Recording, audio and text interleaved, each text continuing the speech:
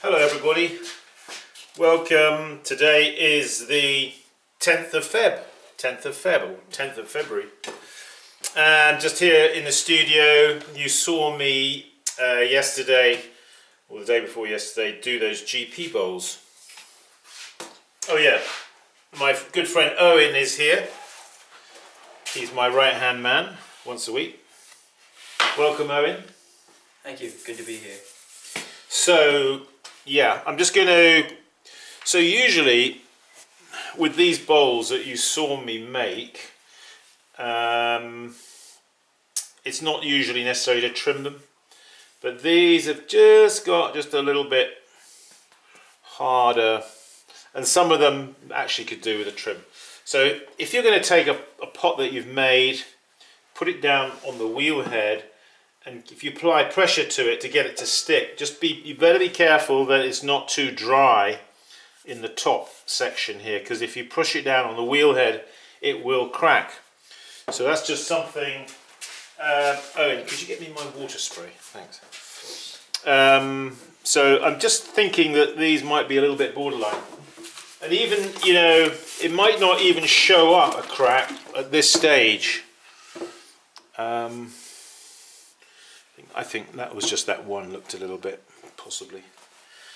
Okay, so alright, I'm just going to show you, I'm not really trimming these, this is how I would describe as skimming them. Okay, but we can talk about it. Okay, so we'll take one of these. Actually, that one looks like it's... You've got to be vigilant that they don't get dry in the top.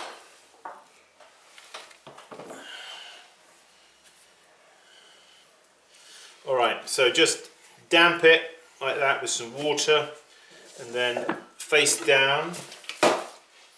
And now we're going to tap center. Okay, there he is. And now a little downward pressure.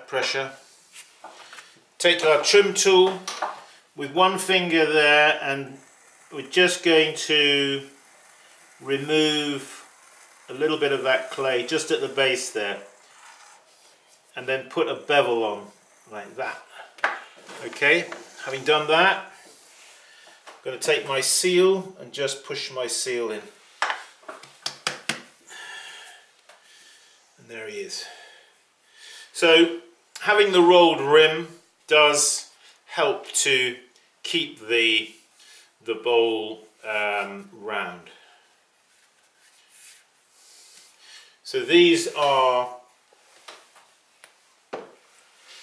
we fire them on top of each other, face to face in the kiln. Okay, so learn how to tap center.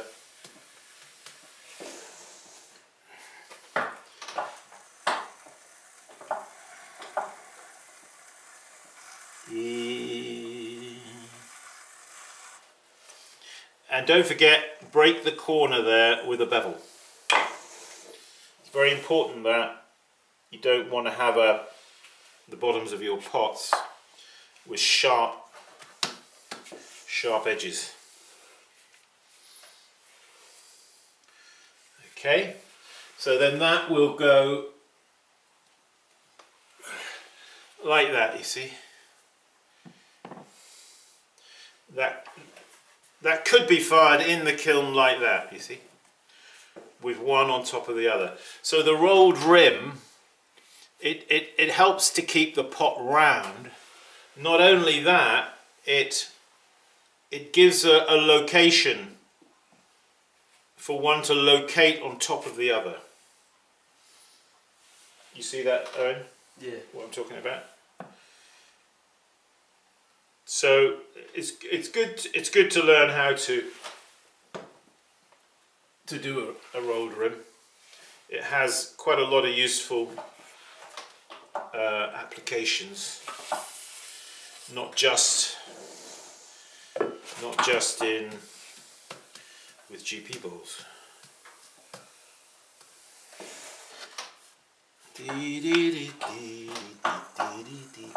So now I'm going to show you something different. Okay, so in this scenario here, we've just skimmed the base here.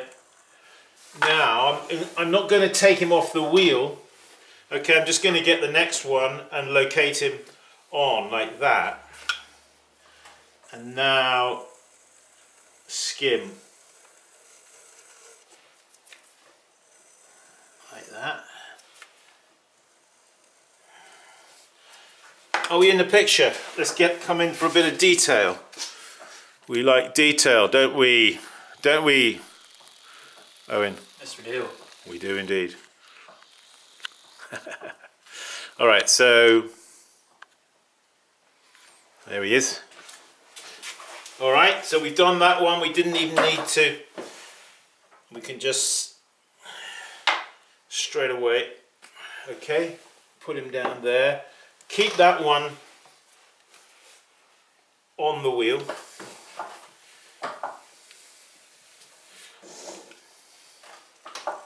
A little bit of.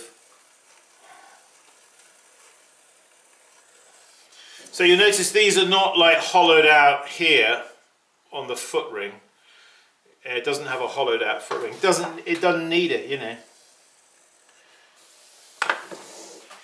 I mean, it is a humble GP bowl, general purpose bowl. You know, we don't want to spend a lot of time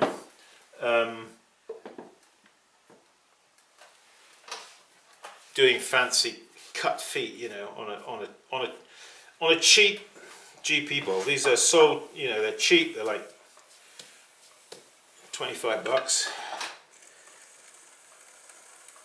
So we've got to make them quickly, efficiently.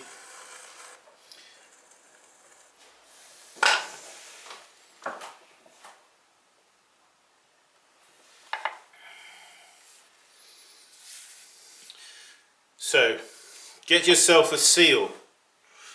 Don't be a scratcher.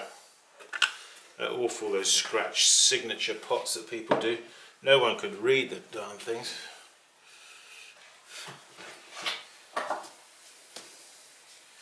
It looks much more professional if you have a stamp. I have a video on how to make your own. You don't need to be worried about having your own seal when you're sort of like beginning, when you're learning. It's kind of like the cart before the horse. You don't really want to be concerned about that. Just make good pots. And don't worry about a seal until you can throw competently, and that you think that your pots are worthy, that somebody might recognize them if they chanced upon them.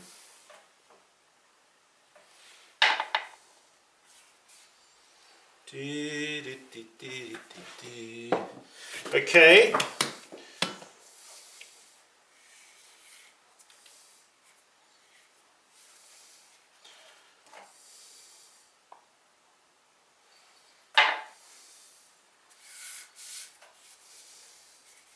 There's many things you can do with a GP bowl. You know, you can make this, say, considerably larger. You could make it like into a type of mixing bowl, or slightly smaller, a salad bowl. Let's pull back the camera now a touch.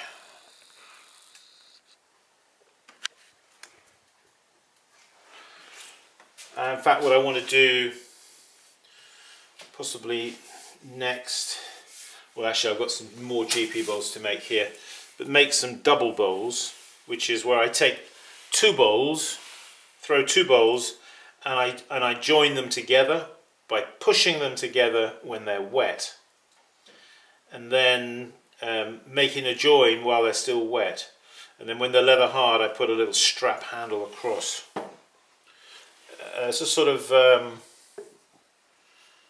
a a piece for, you know, if you've got friends around, you've got some nibbles, you know, you'd use one of those, you know, bit of cheese or a bit of dip or something like that, and they're useful. I don't know if I've got any here in the studio that I could show you off the top of my head. Is there one there next door? Yeah, pretty sure there's one out here. Okay, yeah, grab that, thanks. Yeah, Owen's just going to get... I've done them before in the past, I've shown you. I think they're on the left there somewhere. Yeah, I have one that's already fired and glazed. Oh yeah, be careful as you handle it because it might have pigment on it.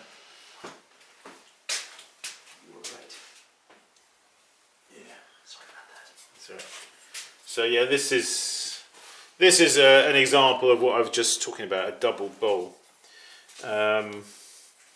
Yeah. So one thing to be careful with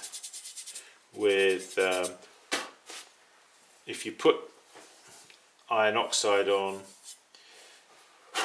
just be careful as you pick it up. But that's exactly what I was talking about with a strap handle. We're going to be making some of those coming up soon. These are good sellers. People like them, and yeah, they're a little bit more involved because they're two pieces together, put together. Okay, folks. Hey, thanks for joining Owen and me here.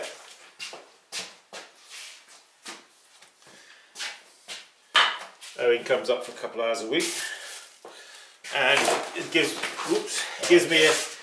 me a hand. So go to my website if you could, simonleachpottery.com. We've got some pots and tools up there. Yeah, there's always sort of tools there. Just picked up some new trim tools, some of these. Yesterday I went down and saw my Amish carpenter. Yeah, my Amish carpenter and my Amish metal worker. And he's supplied me with some more of those, so I've got them. They're up on the website.